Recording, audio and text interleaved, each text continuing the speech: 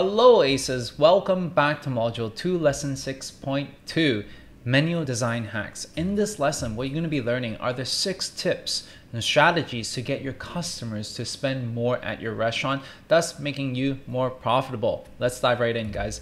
Tip number 1, remove leader dots that lead to the price. Those are the dots that when you have your menu item, price.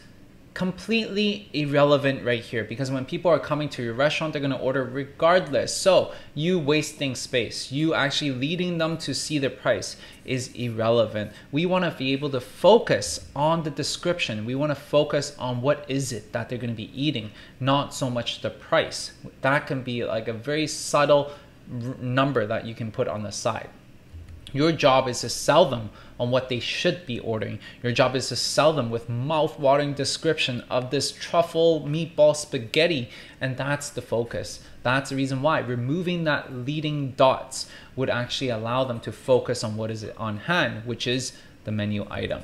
Second is to input decoys. We talked about the shooting star in our previous lesson. What are shooting stars? These are items that are not really meant to be selling. They're items not really meant for you to be profitable with it either. So for example, for us, we have a $50 ice cream. Who the hell is gonna buy a $50 ice cream with gold flakes and caviar?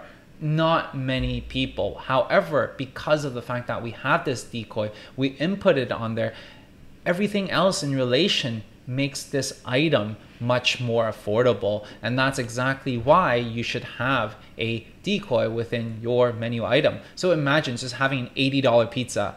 That's outrageous, and put a normal pizza, which is a cash cow for you, for $30 next to it, and people will think it's a steal. And even then, $30 for a pizza, that's on the steeper end. However, when you compare 80 with 30, which one will you choose? You choose the 30 one.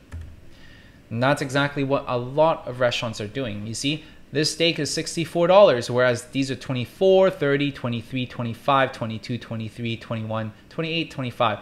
You can see clearly this is the decoy.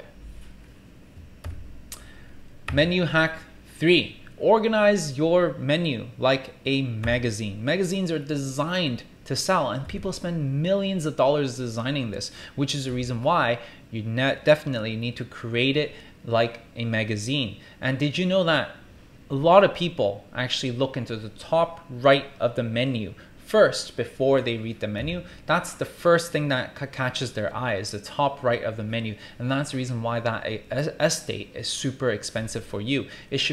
You should be putting all your stars in this area. The highly profitable, highly popular item menu, put it on your top right hand side of your menu. And that's how you're going to be able to maximize the number of orders for that specific order. You don't want people to order stuff that's like low margins for you.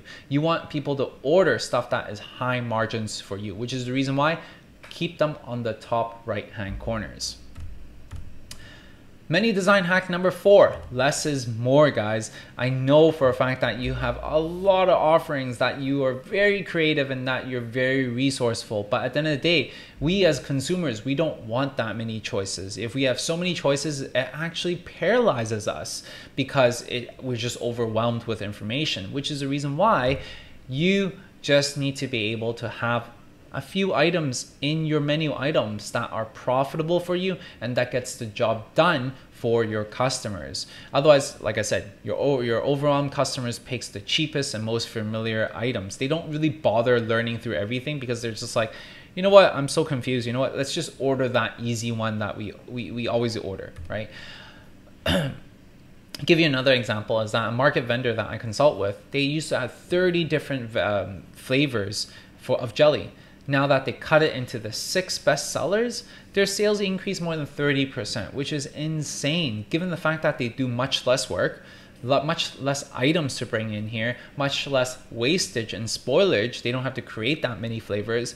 And on top of that, they make more money. How crazy is that?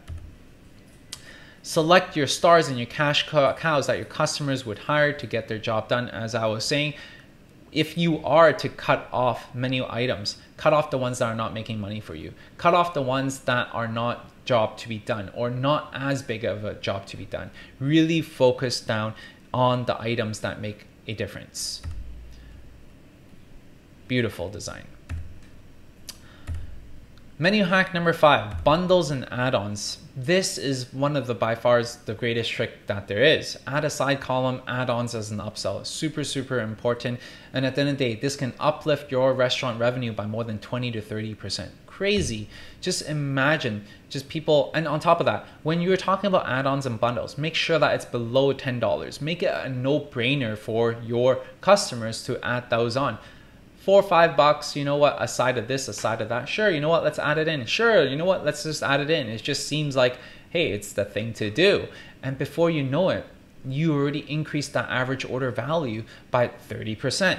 That's more profits for you.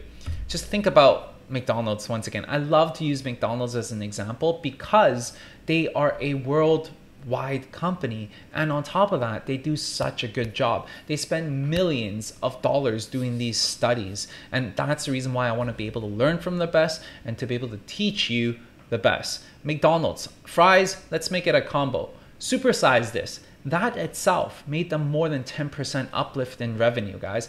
10% is a lot of money for McDonald's. Just imagine, one McDonald's, typically we're talking about $5 million per year. 10% of that is because of the supersize, because of the combo.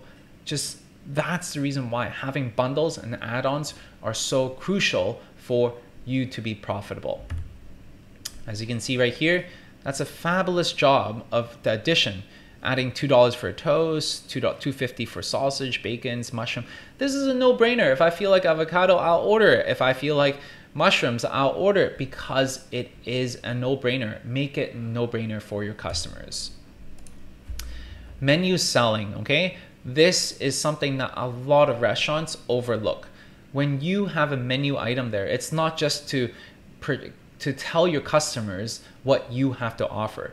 You're having this menu as an opportunity to sell to your customers. So use this opportunity because your customers are reading this thing, reading this whole menu. You're getting their attention. Therefore, you should sell them, right? That's why you must sell your most profitable items on there. Make sure that you paint a really vivid picture in your customers' eyes.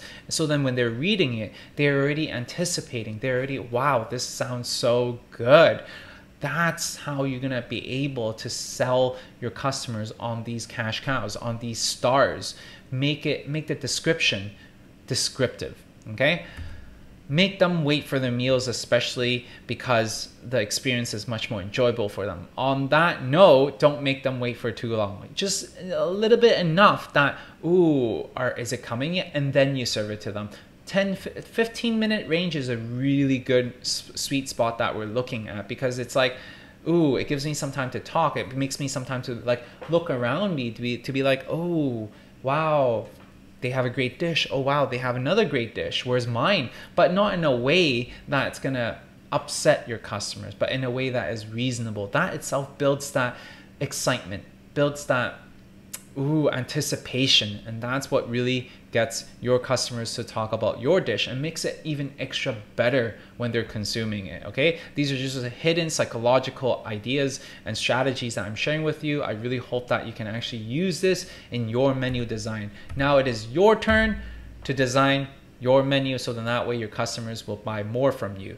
Next up, we're going to be talking about how do you create your value proposition that will clearly speak to your target customers. We've done all the groundwork already. Now is the time to communicate this to your customers. I'll see you guys in the next lesson.